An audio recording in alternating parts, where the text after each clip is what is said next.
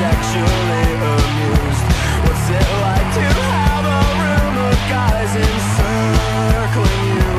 How she moves and how she walks, they all patiently wait, while the heat from in their pockets could burn marks into their legs. Without your needs and your support, she'd have a job the same as ours.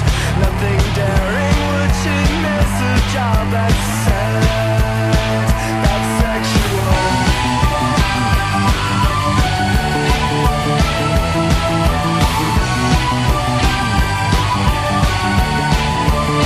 In every city, there are dozens of these clubs where men can go.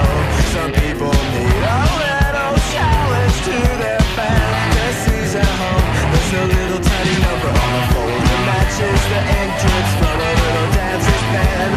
Everybody wants that folder matches to reinflame their confidence. Hey, it is a job, it pays a lot. Is it this servicing someone? And is it good to get these men worked up so sexual?